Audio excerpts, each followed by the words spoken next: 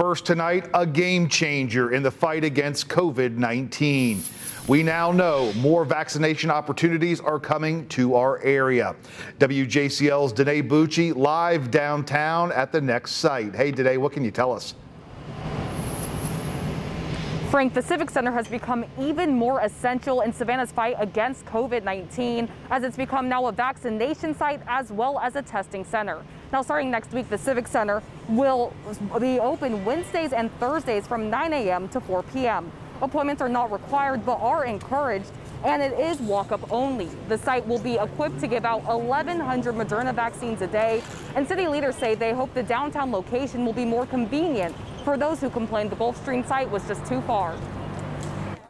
We had to take on additional measures to ensure that people are getting closer to these shots and the shots are getting closer to people. And the Civic Center solves both issues for us.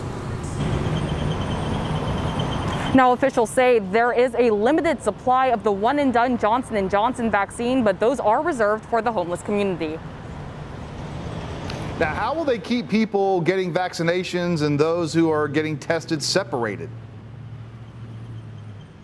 Well, Frank, I'm told that there are 16 different vaccination sites and that it will be across the way from where the testing is being done. And of course, Mayor Johnson said that everyone will have to follow CDC guidelines as well as city guidelines, like wearing a mask once they're in the site. Frank, back to you.